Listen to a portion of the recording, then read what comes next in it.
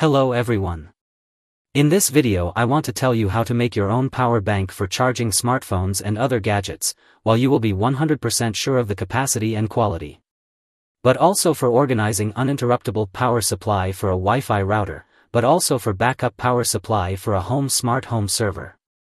Power and operation with different voltages of 5 volts, 9 volts and 12 volts make this power bank quite an interesting DIY device for organizing uninterruptible power supply for your devices.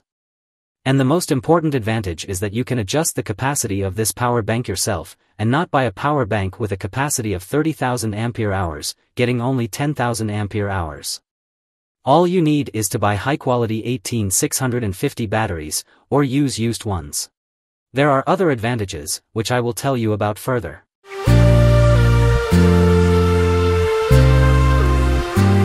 Comes in a simple bag.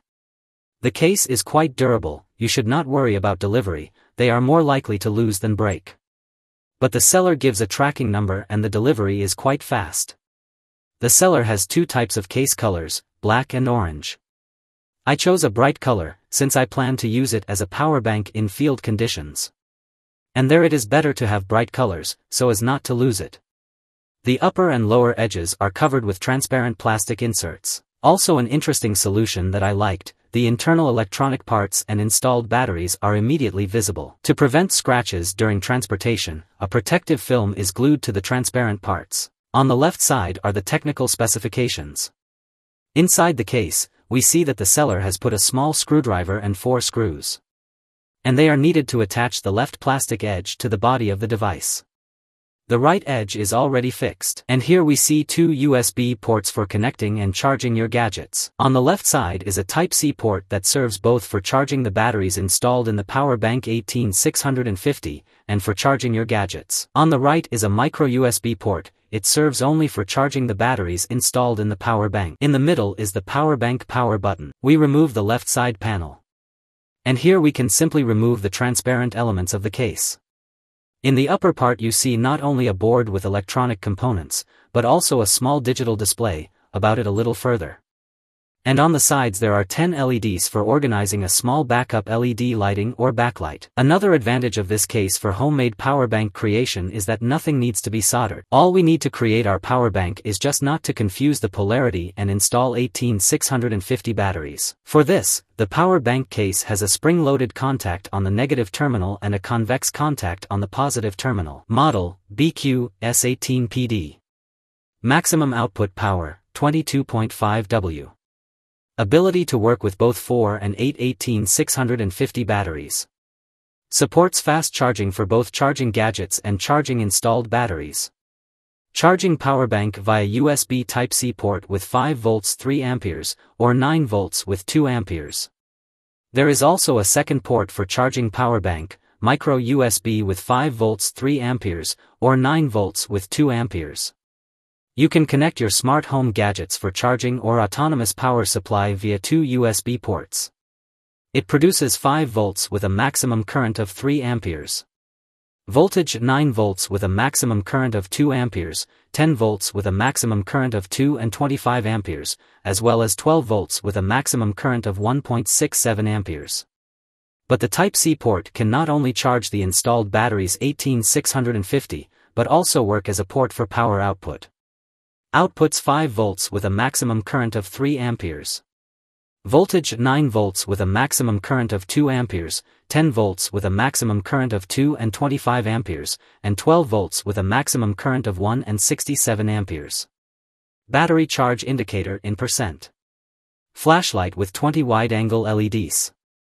Dimensions 166 by 58 mm. Anyone can handle the assembly. Just insert the batteries into the compartments. It is important not to confuse the polarity.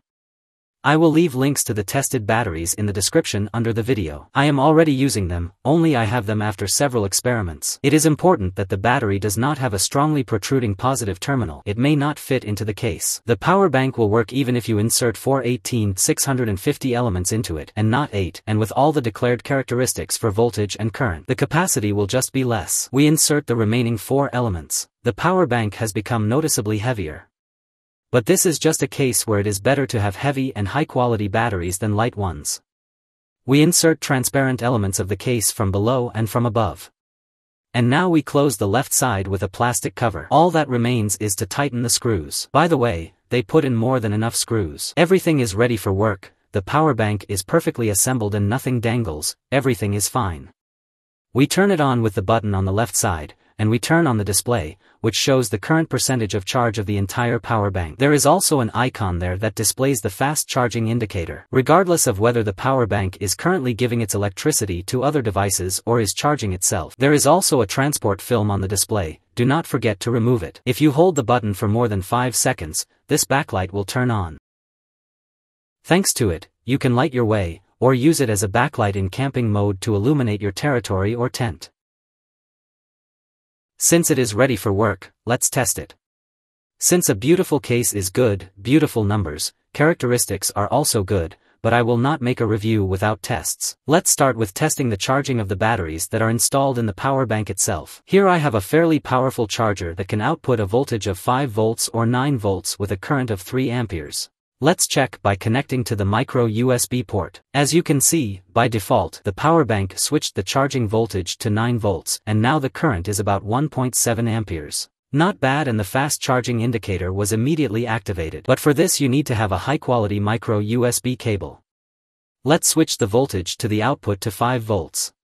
For this, I will use a 5-volt trigger. What does 5 volts and a current of 1.9 amperes look like? But I think that the micro USB port is already here as a backup, or if you want to use all 3 ports for charging or a smart gadget at home. Let's check the capabilities of the Type-C port in terms of charging our power bank. By default, the voltage is also 9 volts, the current is about 2 amperes. Fast charge indication at home. I switched to 5 volts, and what do we see at the output is 5 volts and 2.5 amperes. I have serious suspicions that this trigger simply cannot pass a larger current. Let's check if it is possible to charge through 2 ports. To do this, first connect the micro USB, and then plug the charging cable into the Type-C port. No, there is no such option. The micro USB port is disconnected from the charger. Let's check the possibility of pass-through charging. This is when we connect the smartphone to the charger or smart home device to the power bank. Will it be able to simultaneously charge a gadget or supply voltage to another device and at the same time charge itself from a 220-volt network? Here I connected 2 loads of 1 ampere, voltage 5 volts. I connect the power supply, the power bank disconnected the load for a second and began to charge. But as you can see, it charges with a voltage of 5V, at a voltage of 9V, the charge does not increase. This is both with the connection of the charger to the micro USB port, and when connecting the cable to the Type-C port. I increase the connected load and, as we see, the output of the charging current also rose from 1.69 amperes to 3.13 amperes. In addition, if a device was connected that requires 9 or 12 volts, then in this mode of operation, the power bank will not be able to switch the voltage. The output will be 5 volts. In general, for such a budget case, this is already a very excellent result. So we figured out how to charge the power bank itself, let's move on to what it can output. To begin with, the tested Type-C output at maximum current. Voltage 5 volts, we begin to raise the load and as we see 3 amperes without problems. If higher, a small voltage drop begins and the device goes into protection. But it honestly gives out its 5 volts and 3 amperes. We switch the trigger to 9 volts. According to the maximum characteristic, the current is 2 amperes. Here we also see that 2 points are 4 amperes, we try to raise it higher. Above the 2-point device at 7 amperes, it went into protection. Excellent result, 2.6 amperes 9 volts without problems. We switch the trigger to 12 volts. According to the maximum characteristic, the current is 1.65 amperes. Here we also see that the current is already 1.8 amperes. I'll try to repair even higher. No, there is already a voltage drop, but even so it turns out to be higher than the declared characteristics, voltage 12 volts, current 1.8 amperes. Power at the same time 21.6 watts, which is even more than declared. Let's move on to testing USB ports. I will test one port since the parameters of the second port are fully defined. I check, voltage is 5 volts, we start to raise the load and as we see, it gives out 3 amperes without any problems. We try higher, but the voltage drops and now the device will go into protection. Just like the Type-C port, it honestly gives out its 5 volts and 3 amperes. We switch the trigger to 9 volts. According to the specifications, the maximum current is 2 amperes. Here we also see that 0.2 is 4 amperes. I'll try to raise it higher. After 0.2 is 7 amperes, the device goes into protection and turns off. 9 volts 2.65 amperes, an excellent result. We switch the trigger to 12 volts. And here I can achieve a maximum of 1.80 to 1.84 amperes. Also an excellent result if, according to the specifications, the maximum current is 0.165 amperes. Well, it handled the load even better than stated in the specifications, I tell you. Let's check the total load. Now the load is 2 amperes, and I will put an adjustable load in the USB Type-C port. The total load is already almost 3 amperes. The maximum total load was 3.17 amperes. To connect devices that need voltage higher than 5 volts, for example 9 and 12 volts, you need to buy a customizable voltage trigger like this. Here are 5 volts and 9 volts and 12 and even 20 volts. Link in the description. You can't just twist or solder a USB cable to the power connector. This power bank will not understand that it is necessary to switch the output voltage. You can buy ready-made power cables with built-in triggers. I will give the link in the description. Here is a simple example of how you can run a router from a power bank without problems. As you can see, the router is already working and ready to distribute the internet. Or, for example, a smart home server, which also needs 12 volts to work. As you can see, everything works fine. But there is a minus. If you connect a power bank to any other port, a device that uses 5 volts for power or charging, then the power bank will not be able to output 12 and 5 volts at the same time. It will switch to 5 volts. For such an amount, I did not expect it to be otherwise. That's why I already showed you this video about step-up and step-down converters. We connect the router to the step-up converter, and from the converter to the USB port of our power bank.